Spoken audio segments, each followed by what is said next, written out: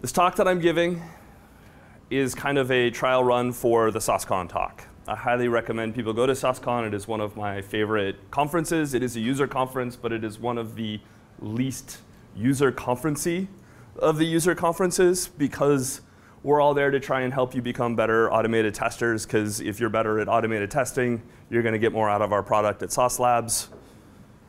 How many people here are not Sauce Labs users? OK. Who here does not know what Sauce Labs is? OK. Yeah, welcome to Sauce Labs. Sauce Labs essentially allows you to pick your browser operating system combination and run your tests remotely on our hardware so that you don't have to maintain all of that stuff yourself. And we've got a lot of people on my team. I am a senior solution architect here. I've been here 2.5 years now. That means I get to take a look at other people's code, do code reviews. I get to do framework assessments. I get to do a lot of training and walking through best practices and framework crafting and intro to Selenium, advanced Selenium, CI/CD, parallelization, mobile, all sorts of fun things. Before I joined Sauce Labs, I was a software development engineer and test at 5 different companies. So part of this talk is I have done a lot of these things in the past, and I know why you shouldn't do them, because I ran into problems using them in certain ways. And so a lot of this stuff is based on my personal experience. I'm also one of the core contributors to Selenium project. I write the Ruby code. And also I'm the project lead for Water, which is a test library based on top of Selenium. So if anyone wants to talk Selenium-specific things or Ruby-specific things, definitely hit me up after. All right, ground rules. My opinions are correct. I have too many opinions. Part of that means that I'm not going to get to explain all of my opinions, so some of them will just have to take on faith. And the final thing, if you're agreeing with everything I'm saying, you're probably not paying enough attention, because hopefully there's going to be at least something that you're going to be, no, that doesn't quite sound right, and then we can have an argument about, or a polite conversation about it later, and it will be fun. All right, so a couple things that I'm trying to speak to ahead of time because it's going to come up throughout the rest of this talk. Automated testing is fundamentally different from manual testing, and I think this is something that a lot of the industry is still kind of grappling with, and a lot of the different ways that people are talking about the right ways to do testing. Computers aren't humans. They aren't as good as humans at certain things, and so if we're trying to use them the same way that we use humans, we're not going to get the same benefits. And so we need to find a way to get value from what computers do without trying to pretend that they're humans. I am a big proponent of not doing everything in UI tests, doing more at the unit test level, doing more with integration tests, doing more with APIs, doing the things that make sense to do at a lower, more reliable level, at that lower, more reliable level, than to try and do absolutely everything in the UI. I'm also a big proponent of atomic, autonomous, and short, and this has been the mantra at Sauce Labs for years. It's focus on one specific thing at a time, be able to run them independently in any combination or order, and at the same time, completely independently. And then you want to keep them short so that they're not long-running tests. And second thing is, anyone who has put together any kind of framework and written any kind of framework, maintained any kind of test suite, knows that by far the most expensive part of that process is the maintenance costs. Creation costs, not as much. Execution costs, not as much.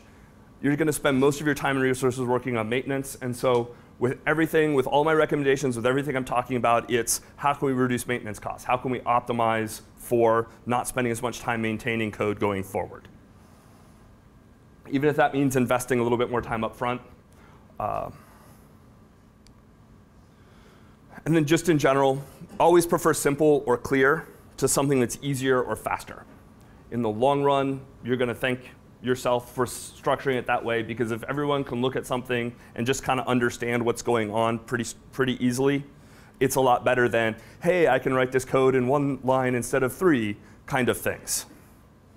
If that approach makes it less clear or less obvious. All right, these are the things I'm going to try and get to. We'll see how we do. All right, the pit of success. I had a friend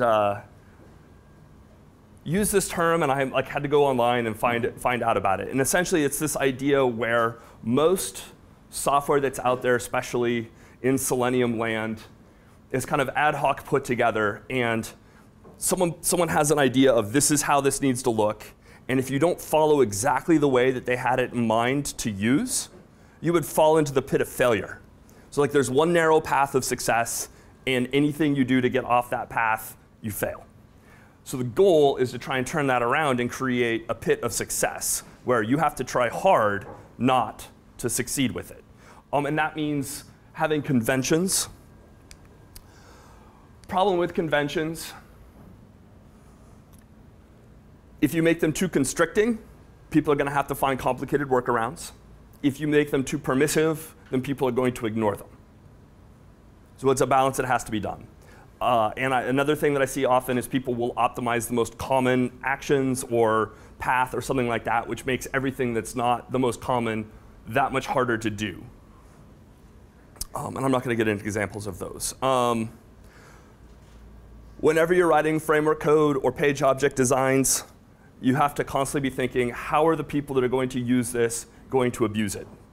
Because people will take what you've put and do crazy things that are really bad and going to cause problems that you didn't anticipate.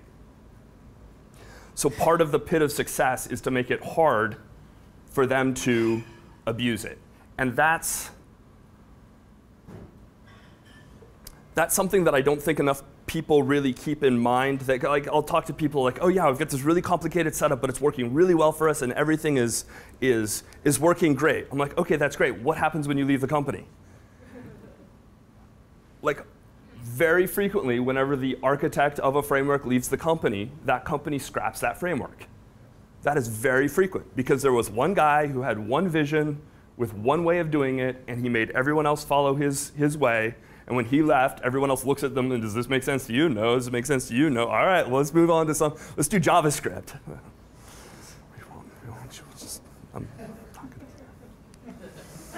All right, moving on.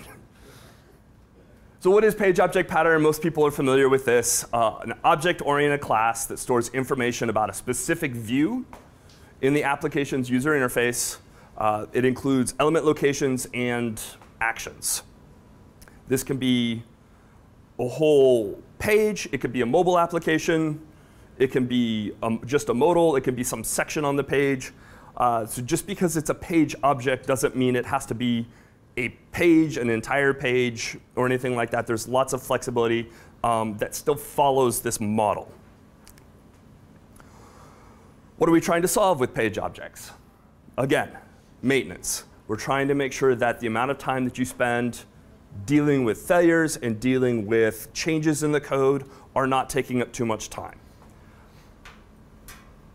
Separation of concerns, making sure that the things are where they need to be and dry proper abstractions. We'll talk about this a little bit more.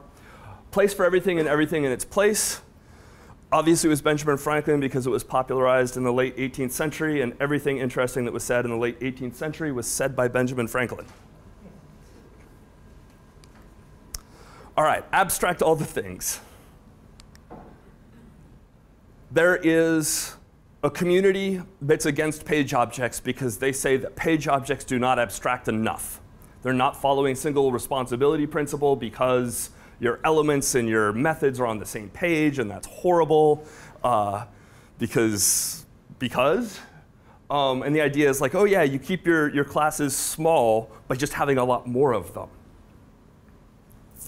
Then there's the other side that complains about page objects because they're too abstracted. YAGNI, anyone know what YAGNI stands for?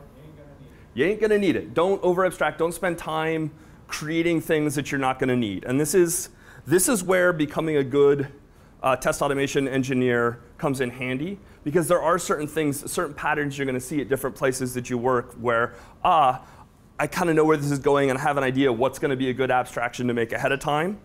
But you definitely don't want, I've seen it all from people like, let's identify every single element on this page. I'm sure we're going to use them at some point, to let's, make sure, let's give each element its own class. Like, it can get really ridiculous.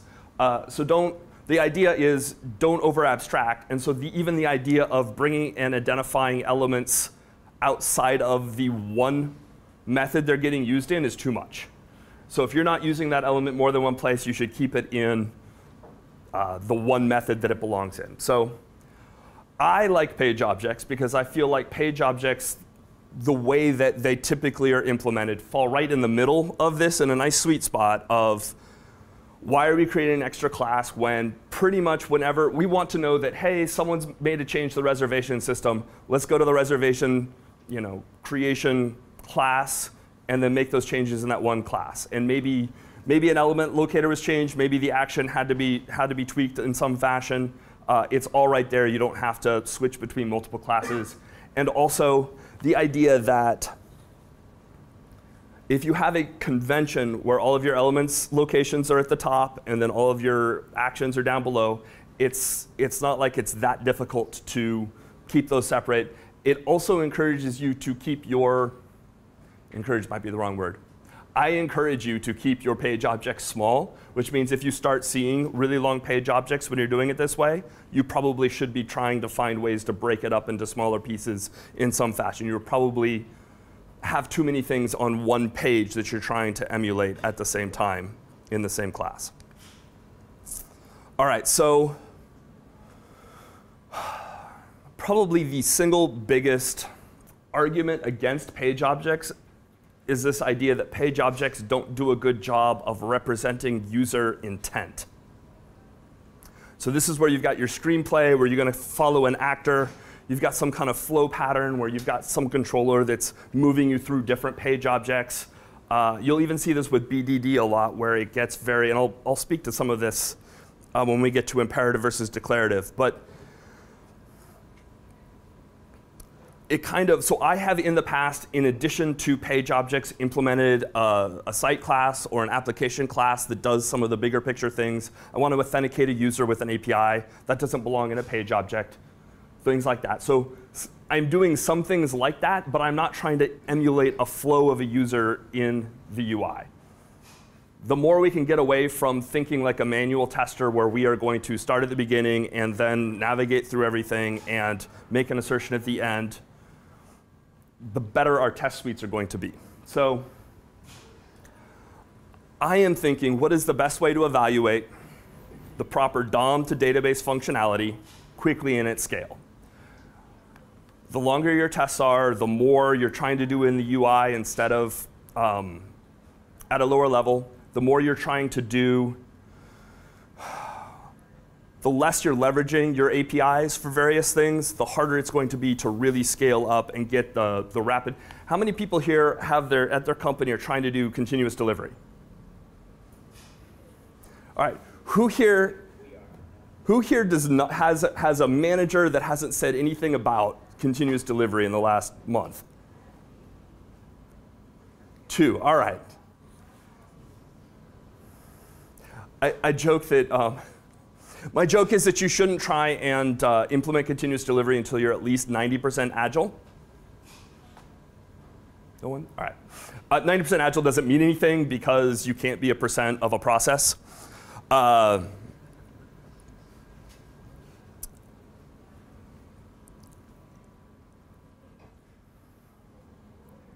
As you're moving to continuous delivery, you need to be able to provide results to developers very quickly. That means scaling, that means running in parallel, that means focus tests. Most of this conversation is how are we going to improve that, not how are we going to be more like manual testers. All right, who here uses the Java, or I guess C# has one as well, use the page factory? Oh, last time I did this was half the room. All right. A couple quotes from the people who created and implemented it in Java and C#.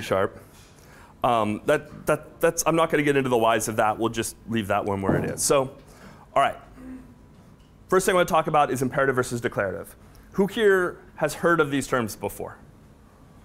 A few. All right, great. Here's an example of something imperative. I'm using, this is still with a page object model type of a thing. This is Ruby, so hopefully it's somewhat easy to read. But the idea is you are specifying all the things you're doing. You're referencing a driver with the methods on the driver. You've got a page object, but then we're calling to get an element back, and then we're taking an actual click on that element. We're doing a specific weight, sending exact data values, passing those in, things like that. Here's the same thing in a declarative manner. Visit the sign-in page, sign in with a valid user, expect to be signed in. I'm not getting on an how many people do BDD here? Cucumber, JBehave, any of those fun things? All right, I'm not getting on a rant against that today.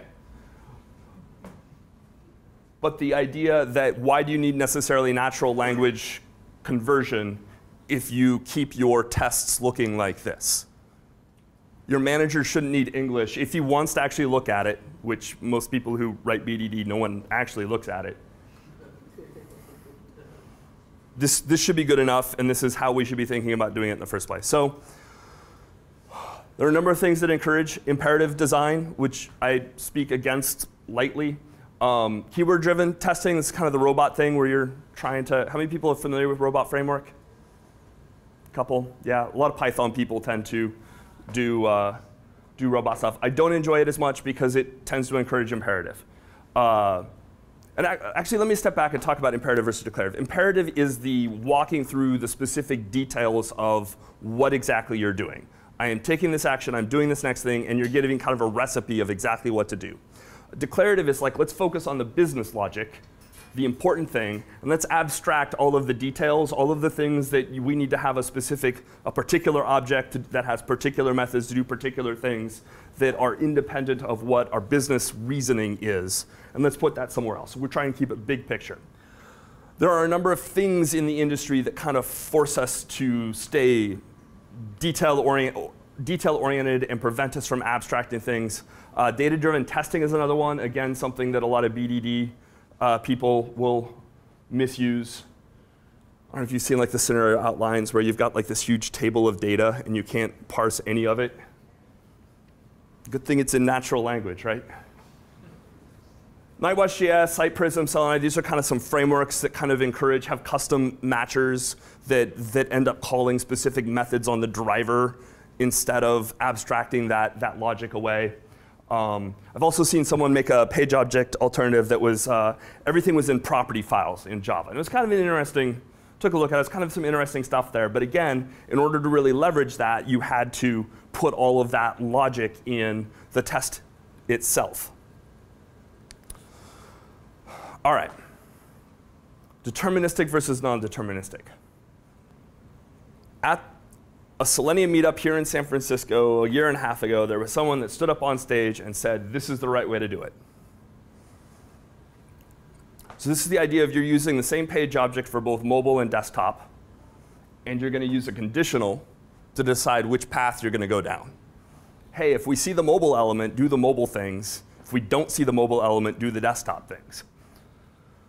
Which is great until, oh, that mobile element just didn't show up in time, and now we're down the wrong path. And so you've introduced the possibility of a non-deterministic approach to your test. It's not going to be the same necessarily all the time. And maybe you know in this one instance it's going to be fine, but what about when you're using that pattern everywhere? Because once you use a pattern in one place, everyone copies it again.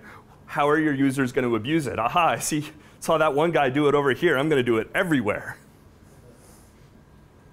Even though it's a fine thing to do, don't do it if people are going to abuse it in other places. So it opens up synchronization problems.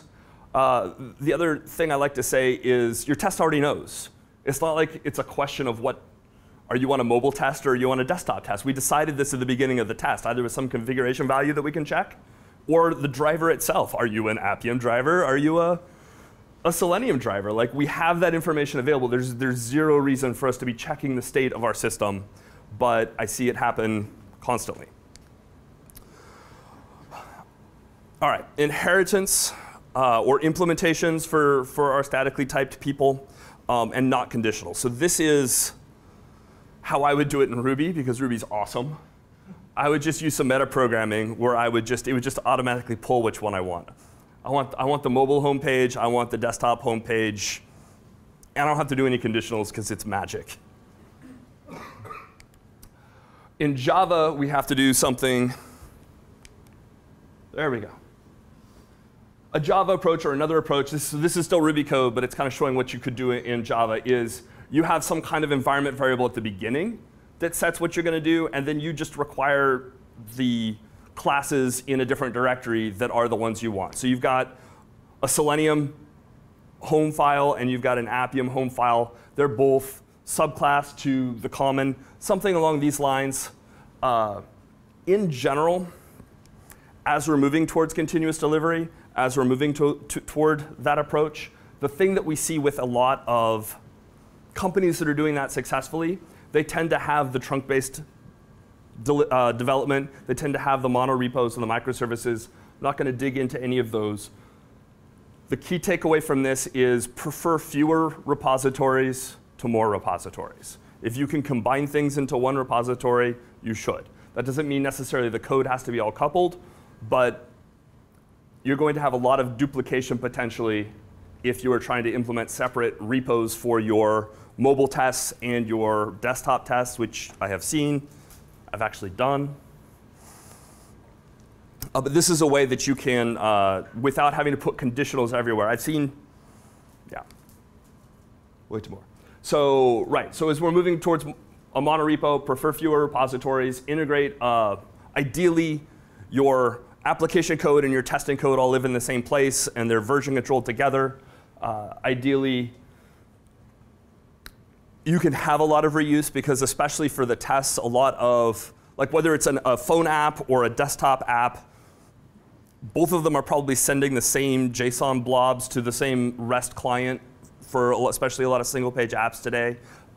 There's going to be a lot of you're going to be logging in on both. And the things, like what the text of the test is going to look like for logging in might be exactly the same. In fact, that's one way to think about, am I being sufficiently declarative in my test writing, is does the same business logic work for both my phone as my desktop? And it's not always going to be the same, but often it is. Man, I've seen some page objects that are just thousands of lines long, and they're just conditional after conditional after conditional. So anything you could do to remove conditionals, I like to say conditionals are bugs. Like you really, if you've got a conditional, you really need to make sure that you want that there, because default to it being a bug, and you should find some way to pull from a hash map or something like that, or pull from a configuration file dynamically, or subclass, or implement an interface, or something along those lines, rather than constantly having to check the condition of various things. All right. This happens a lot. A lot of people come up with the use case of, I want to check to make sure that this element isn't there. Here's 3 examples here. So let's check for the absence of an element. So we're going to expect this element not to exist. All right, it doesn't exist. That's great. Oh, wait, it exists right now. It just was going to go away in a second. Like, oh, OK, well, we need to sleep 5 then. We need to, like, you end up having to put in some kind of hard-coded sleep to make sure that for surezies it's not there. That's not ideal. I've seen this a lot. We want to always be looking, and I'm showing this in test code. It applies the same in page object code. You always want to find something that you can positively identify as there, rather than looking for the absence of something on the page. It's a little different if it's a REST call or some kind of API interaction, but in the UI, if you can find something to positively locate, it's much better than trying to find that something is not there. All right, coupling page objects. The traditional page object model calls for every method in the page object to return an instance of another page object.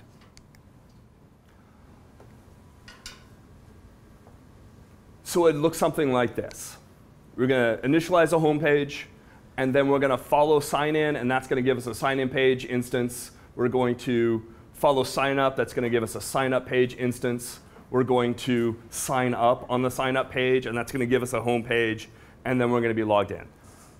So what are your users of your framework going to do with this? They're going to do that, because everything's better on one line. And yeah, you can see, and there was someone at a Selenium conference a few years ago that his whole talk was on how you can write this in a way that you can write some kind of English language kind of thing in this. And I'm just like, all right, yeah, what happens when you have some null point, like Java, like you have a null point, like, hey, you've got this all on one line. There's a lot of issues that could come up, and it's not necessarily obvious what's going on. And this is like a really good example of, this is fine, people are going to do this with it, which is less fine, and this isn't that much harder to do. In fact, I would argue that this gives you a little bit more clarity as to what's going on, which again, we should be preferring, where pretty much you just initialize everything that you need in the order you're doing. This is the exact same kind of thing. It's not even any more lines of code in this particular instance, but it's giving you the same information in a more straightforward way without making sure that your page objects are coupled. I coupled my page objects at the second company I worked at, and I was all excited to get it all working out just right. And then it turned out we had the same code was being used in different contexts. And so I had a sign-in page object, which was great, except for when you were signing in from the login page, it pulled up that modal, and then it would take you back to the landing page. But if you were doing it from the cart, it would take you back to the cart. And so, all right, are we implementing different methods then on this? Are we creating separate class? This is the cart login page, and this is the cart, or the login page kind of things, and made things complicated. And I realized it just makes debugging harder. It makes it harder to figure out where you're at and see where you're going. And there's no driving reason to do it other than someone says, it works for me, it shouldn't be that big of a deal. And again, it's not you I'm worried about, it's the person who's trying to use what you're building after you leave. All right, constructors. This is a really advanced pattern I've seen some people really excited to do, and I did it at one of my companies, where the idea is when you're initializing a page object, let's do all of the things that it's going to take to make sure that we're in the exact right context for that page. It's a good idea. Like, I don't care necessarily how I get to the sign-in page. I need to sign in, and so I initialize it, and it's going to make sure that I'm in that context. That's a good idea. What are your users going to do?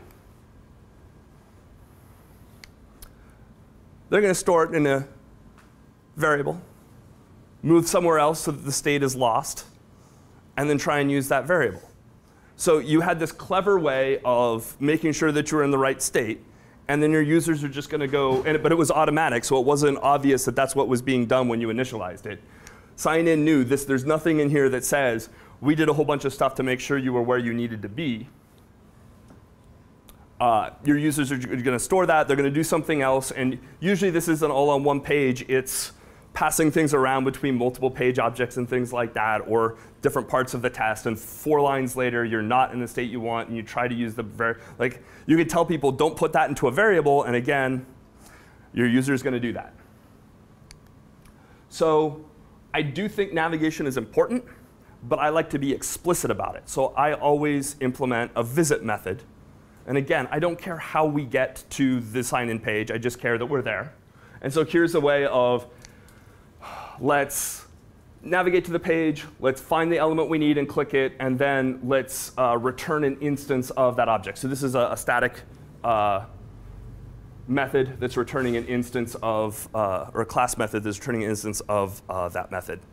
So, OK, but how about we just reuse code that we already have? Because essentially on the home page, we are going to visit, which is going to give us going to navigate to testaddressbook.com. And then we can just follow the sign-in, which is essentially going to click the link. And now we're not re-implementing code in multiple places. We're just referencing those things. But even that, I already said we really don't care how we get there. let's just navigate directly to it. We can go even further with some of these things. So like if you're trying to edit a specific object, you can get the ID and navigate directly to it based on various things. But the idea that when you're setting state, you're trying to do the minimal possible to get to that state most of the time. All right, so exceptions versus assertions. I see a lot of people putting assertion code in their page objects, which I discourage. So here's passing, failing, and an exception. How many people here use a JetBrains IDE?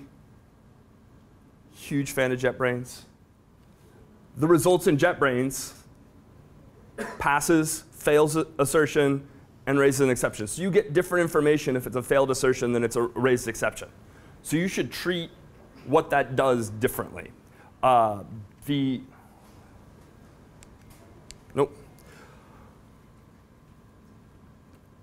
Think about it as an assertion is telling me that a failed assertion means I tested what I intended to test and it did not work. And an exception was I am unable to test what I want to test. So an exception is like I couldn't even get there. I couldn't set state. It was mostly I couldn't set state in order to take the action. If you can set state and take the action, then you should expect a failed assertion. And so this does get a little tricky. I'll talk about this a little bit more when it comes to error messages here shortly. This one's controversial. I go back and forth on this. What I mean by defining success. Is success business logic, or is it an implementation detail? So asserting a success criteria, where you're saying login page, get the current user, have that be equal to my user. Now, delegating that success criteria to the page object is going to look like, hey, page object, am I logged in with that user? The difference here is I'm not specifying what logged in means, where here I am. Here I'm saying, find the text of this element, and does it match the specific string that I want to match?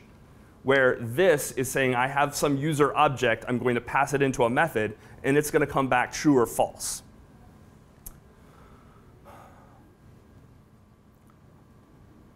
This can vary depending on implementations and depending on context. Sometimes it's like, hey,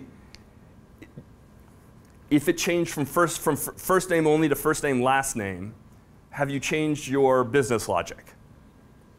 No, but you have to change the text of the test in order for it to pass now. Whereas if you consider that an implementation detail, matching text should be done in the page object.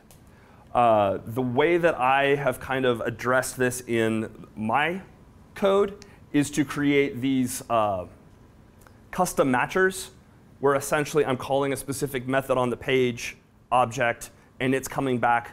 Because the thing with this, the error message you're going to get is going to say, this was not true. It doesn't give you any additional information about why it wasn't true or anything like that. Where this, it's going to say, current user is Fred, and you expected it to be Bob. So it gives you exactly some more context to specifically what you're interested in. This is just going to say expected true got false.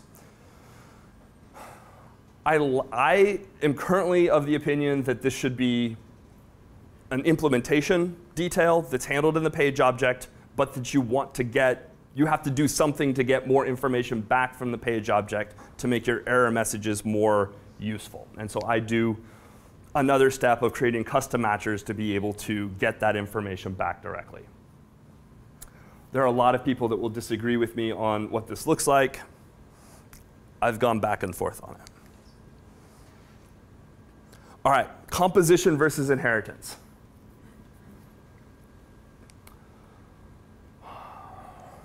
I've seen some really ugly base pages. Does everyone know what a base page is?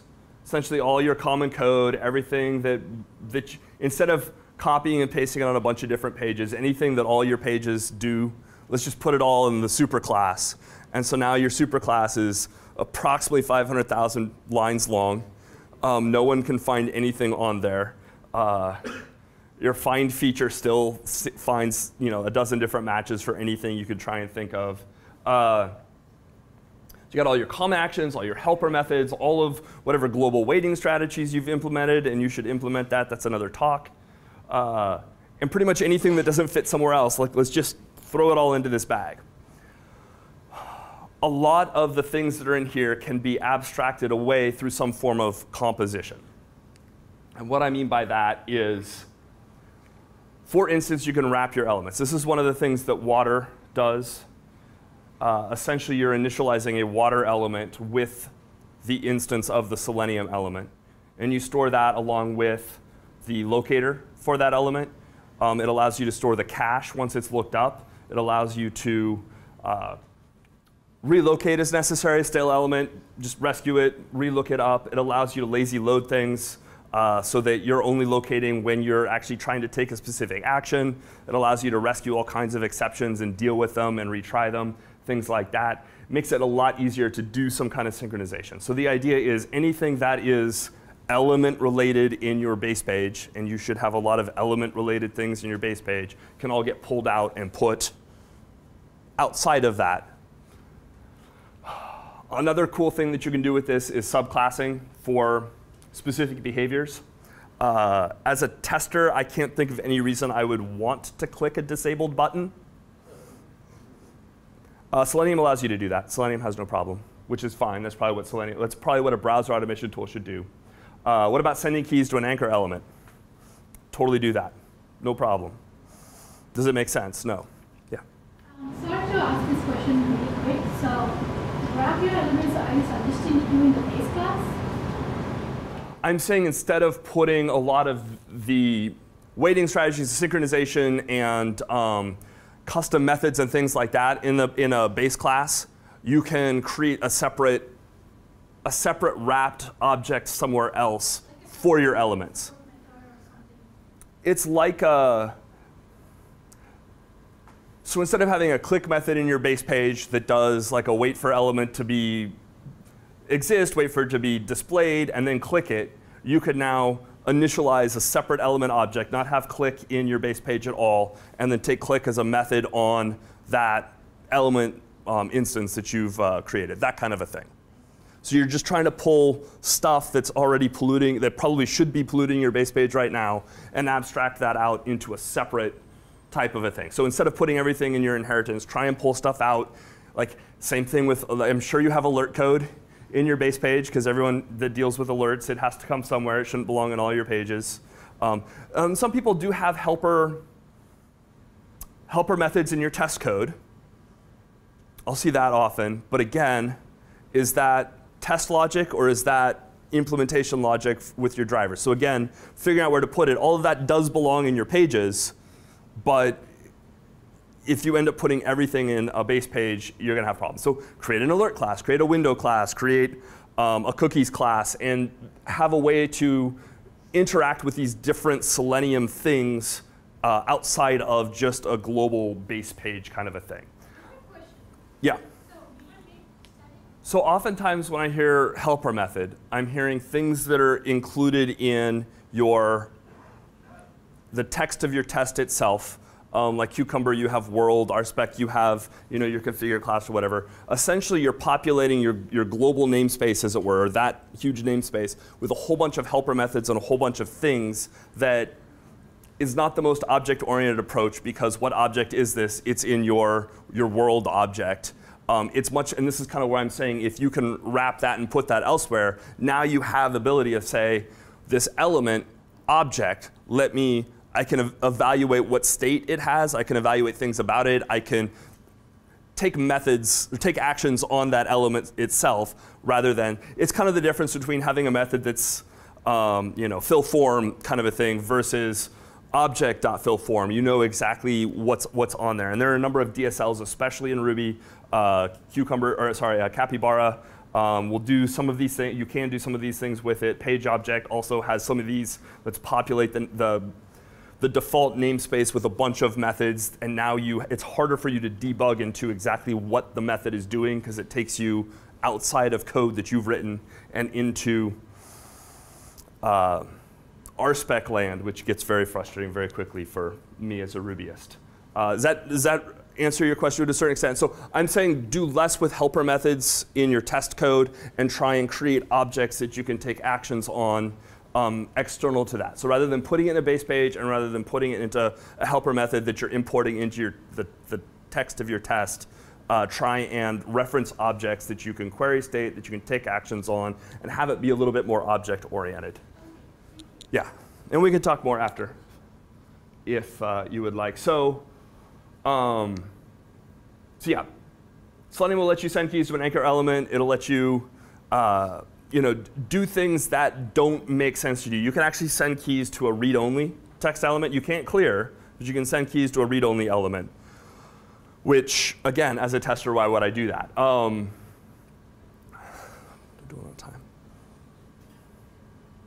Yeah, we'll skip past that. All right. So you could do some specific things. So if you're wrapping elements and creating separate elements, you can then create subclasses that have unique behavior depending. This is a text field. It can do different things. This is a button. It has different behaviors. And you can be more specific about what's allowed and what's not allowed. All right. Considering the intent of the method. This is another one that gets a little contentious. So here's the idea. We're visiting our sign-in page. We're signing in with a valid user. And we're expecting the current user to equal that valid user's email.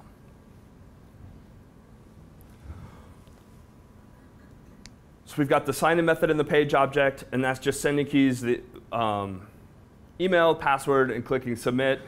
And then we've got our current user, which is just whatever the user element is, get the text. All right. What happens if we're trying to get this current, like when we hit this part here to get the current user, we get this. Everyone's familiar with the no such element error, right? How helpful is this stack trace right here? It's telling us it can't find current user. That's not the problem.